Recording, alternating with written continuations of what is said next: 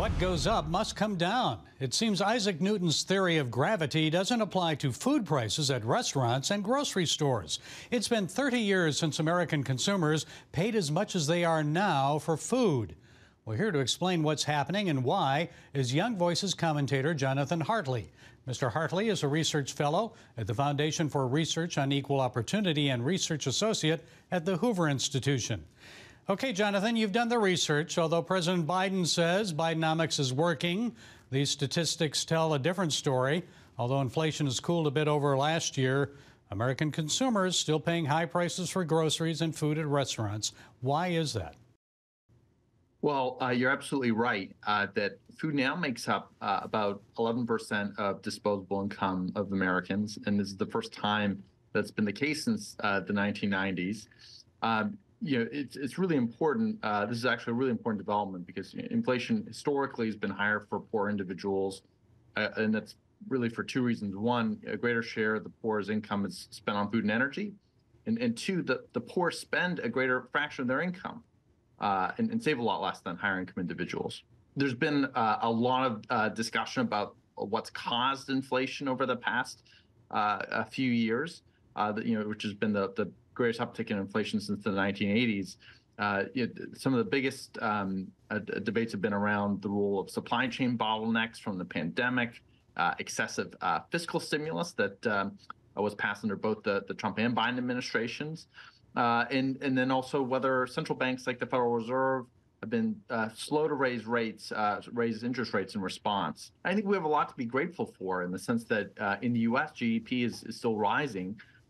Compared to other countries, say in Western Europe or in Canada, where GDP per capita has been essentially flat for the past decade. So there's really something about American exceptionalism in economic growth, and that's a trend that I think is going to continue with the latest developments around AI that could potentially lead to a productivity boom that we haven't seen maybe since the age of the computer in the 1990s. Yes, American workers are very hardworking, and I'm sure part of the food problem is the inability to move goods across the country. You'd mentioned that, touched on it. Transportation bottlenecks. The United States still suffers from a shortage of truck drivers. About 80,000 jobs are open. That number is expected to double within the next 5 to 10 years to 160,000. So how does that factor into high food costs? Well, you're absolutely right that supply chain bottlenecks matter a lot. Remember, there's all these lockdowns, essentially, an imposed shutdown of the economy in many respects, and then you had all this fiscal stimulus. People had all these stimulus checks ready to spend, and then when they decided to reopen the economy in late 2021, 2022. There was this burst of spending, and a lot of those supply chains don't come back on as easily.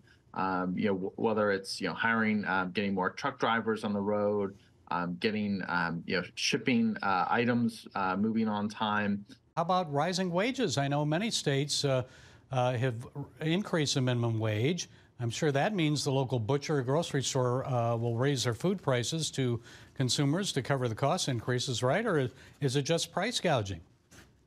Well, I'm I guess not a huge fan of the whole price gouging story. I don't think there's a whole ton of empirical evidence. I do think that there has been a role that policies played in all of this.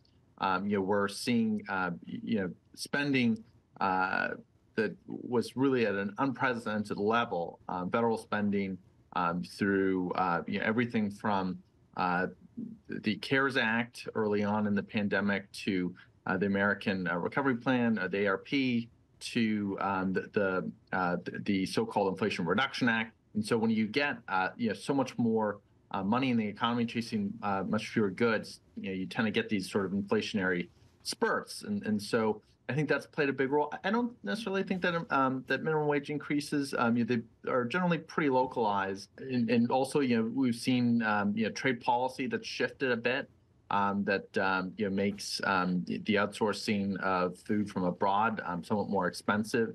I think there's a number of things that have happened in recent years that potentially could explain why food prices have gone up so much. Okay, we'll see where this all heads, especially in an election year. Young Voices commentator Jonathan Hartley. Thank you, Jonathan, for sharing those insights. We appreciate it. Thanks for having me.